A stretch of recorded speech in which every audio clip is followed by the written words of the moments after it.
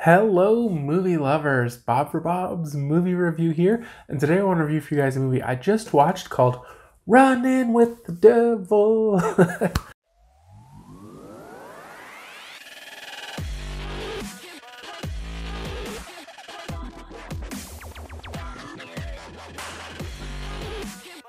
Be sure to click subscribe and click on the bell icon to be notified whenever I upload great new content. If you enjoy the video, be sure to show it some love and give it a like rating.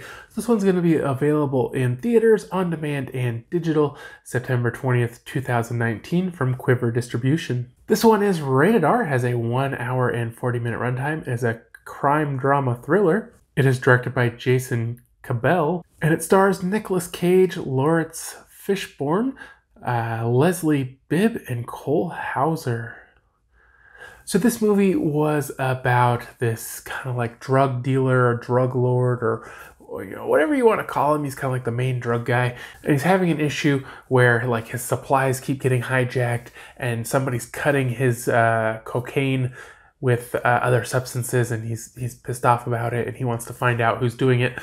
So he sends Nicolas Cage's character, who I wasn't sure exactly what his role in the whole organization was, other than just kind of like one of the men who help make sure everything happens. And he is always testing it to make sure it's not being cut. And so it kind of it follows all the way from the bottom.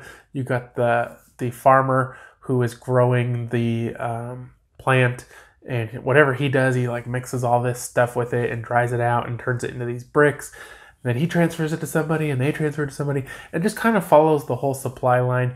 And Nicolas Cage has to ensure that the drugs arrive there and that they don't get cut. And like all these kind of movies, of course, there's like people who are getting killed, and there's people who are trying to, find the drugs. There's DEA agents or whatever, and there's all these corrupt people being bribed along the way.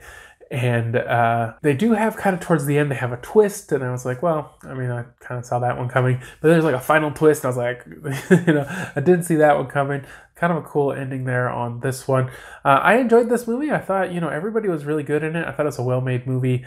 I definitely would recommend checking it out. It was a fun movie, and I enjoyed it for sure. So for a score on this one, guys, I'm gonna give it a 3.5 out of 5. Hope you enjoyed the video. If you did, sure to leave a like rating. If you haven't already, subscribe for more videos. Check out just videos. Check out my website, BobsMovieReview.com. And I'll see you guys next time.